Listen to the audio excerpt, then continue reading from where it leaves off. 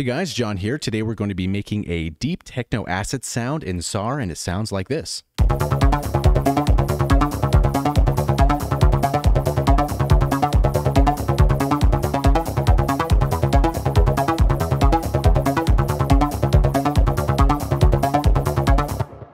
Alright, that's pretty much it. If you liked the patch, give the video a thumbs up and subscribe if you haven't already. So let's dive into this patch and see how it's being created. First thing to point out is the acid sound is really going to be this EQ that I brought up here so we can see this modulating back and forth. So for now, let's disable this automation here and turn this off. So it would generally sound like this. So generally still the acid type of sound, but with this EQ here, it sounds a lot more acidy. You can never have too much acid, guys. That's really the takeaway of this video. So the beginning, the level is going to be -6.6. The panning is going to be straight up and down.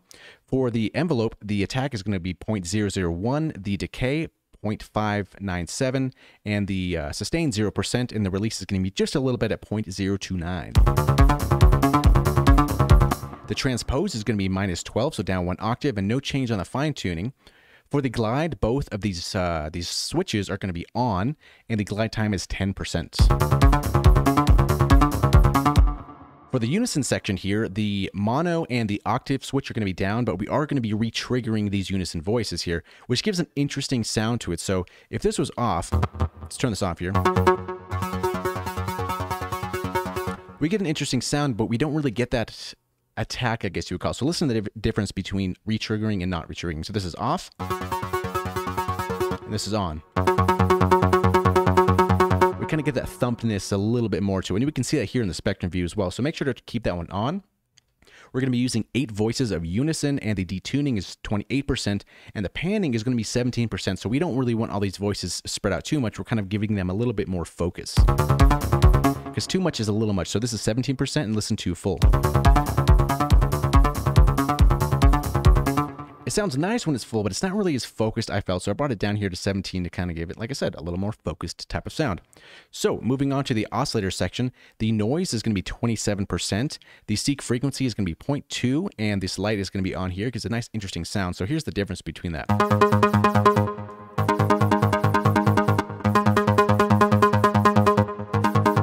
You can really give some rich harmonic content. So for the sub-saw, we're going to be using 66% of the level, and the phase is going to be 100%, but it's actually not really a saw, it's going to be a square because we have this little button up right here. It's going to be re-triggering, kind of very similar up here, and the invert's going to be off because we didn't need to invert it.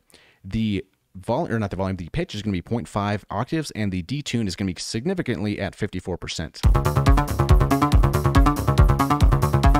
The cutoff here is going to be 89%, the resonance 11%, keyboard tracking and velocity tracking are going to be both down, and we're using the LP12 for the filter here. We're not going to be using a filter envelope here, so this is down, so we can skip over this right here. We are going to be using some LFO here, so we're going to be modulating the cutoff here with an LFO. So we have this tempo synced at a rate of 2/16, the attack is 0, the release is should be at 10 here, and the amplitude's all the way up. So that's really what's moving this this cutoff right here. So if we turn this down all the way,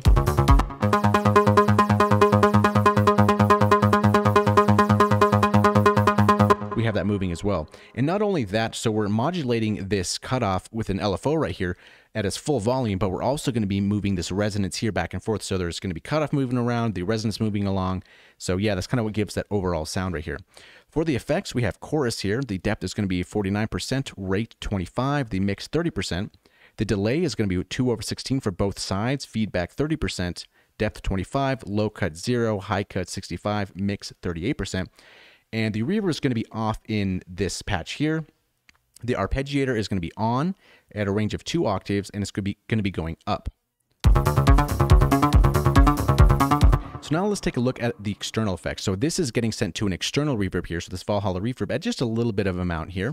So turning this off, it would sound like that. But we want to put it in a room, kind of bring it to life here. So let's turn that back on. And the final icing on the cake is going to be this modulation here of this little peak right here. So on the EQ, and I have the track right here. And let's turn this back on here. And all you really have to do is select how long you want to automate this parameter. And for example, this frequency right here, this little green dial here, we can see that wiggling around. So you'd right click that and then create the automation clip, which is going to put it here in your session. And the interesting spot is here, this is going to be a different type of wave. So we can see this triangles going up and down and up and down and up and down. And if you don't know, you can always right click these nodes here and select different kinds of shapes. So this one is going to be on a wave. And then in the center here, you will see right here where you can grab it with your mouse. You can select up or down to change how fast this modulation is going to take place. So with that being said, that's pretty much how this patch is constructed. If you would like to download it for free, there's a link in the video description below. And let's play us out with this deep techno acid patch.